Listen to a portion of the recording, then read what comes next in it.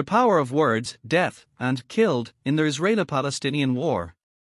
The terminology used in media narratives holds the power to shape our perception of events and conflicts, making it a focal point of scrutiny in the discourse surrounding the Israeli-Palestinian war. Two words, death and killed, are often deployed in these narratives, and their implications are far from trivial. In this analysis, we will delve deeper into the use of these terms and the potential biases they introduce into media coverage. The nuances of death.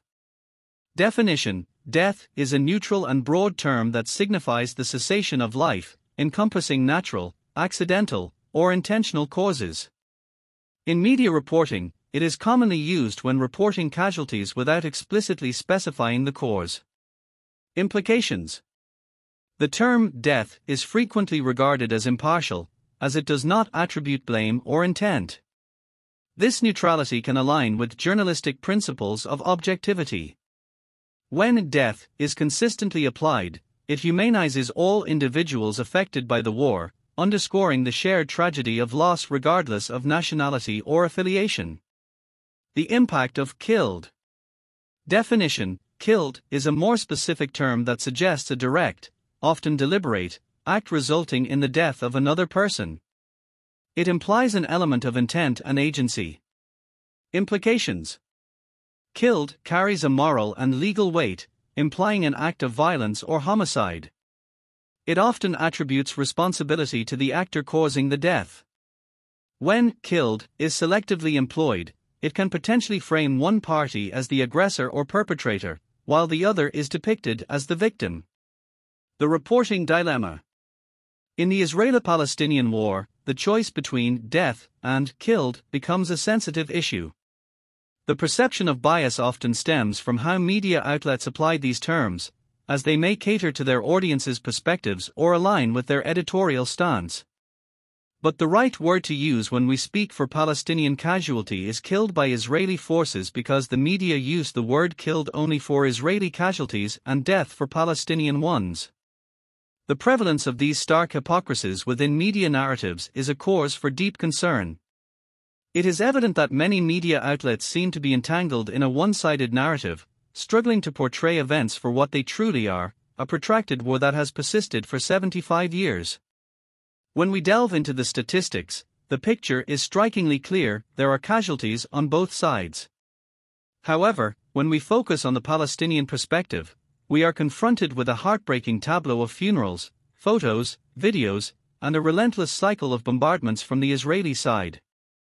In stark contrast, there is a conspicuous absence of such somber ceremonies on the Israeli side, no collective or individual funerals that stand as a testament to the toll this prolonged conflict has taken. This disconcerting imbalance in media portrayal raises a fundamental question about journalistic integrity and impartiality. The historians of the future will be the ultimate judges of the actions of these sporadic journalists who have failed to fulfill their core duty to report events as they truly are. The annals of history will not be kind to those who, through their biases or omissions, fail to document the full extent of the human suffering on both sides of this protracted conflict. The need for balanced, empathetic, and comprehensive reporting has never been greater, and the responsibility rests on the shoulders of the media to rise above these challenges and fulfill their vital role as the chroniclers of our time. The journalistic challenge. Journalists should aim to provide objective, impartial reporting, but the Israeli-Palestinian war inherent complexities make this a daunting task. Balancing the presentation of facts with an acknowledgement of the multifaceted nature of the conflict is a perpetual challenge. The choice of terminology can significantly influence the reader's understanding of the situation. The media's role in shaping narratives. Media organizations wield substantial influence in shaping public perception and policy decisions. Therefore, they should bear the responsibility of choosing words carefully to ensure accurate and impartial reporting. The terms death and killed are not mere words, they are instruments that mold our understanding of the Israeli-Palestinian war. Their use can contribute to perceived biases in media narratives. It is imperative for media outlets to exercise the utmost care and responsibility in their choice of language, seeking to provide comprehensive, balanced, and context-rich coverage of the ongoing war.